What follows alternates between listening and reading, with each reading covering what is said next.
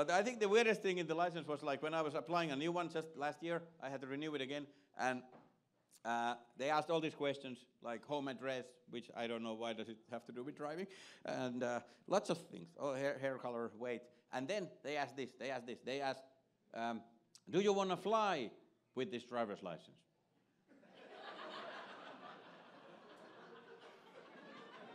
And I was like, I can give it a go.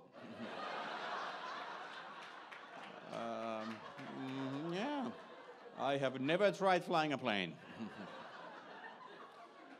I thought you need lessons or something, but if it's just checking a box, I'm fucking doing it. I'm gonna fly. But of course, it turned out they meant that you want to board an airplane with this ID. That's what they meant, but they didn't ask it like that. They asked, do you want to fly with the license? And I was pretty excited for 20 minutes.